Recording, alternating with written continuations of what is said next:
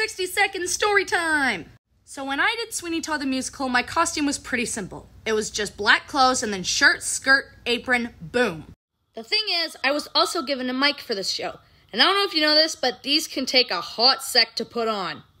Anyway, on one of the show nights, I had arrived just a little bit late, so I'd gotten my mic on and I was just about to put my costume on too, until one of the crew members came in. Everybody with a mic coming on the stage, we're doing a mic test. Mic test? Like right this second? Yep, let's go. So I get down there and my costume's half on, and I have no shoes on either. I'm wearing socks.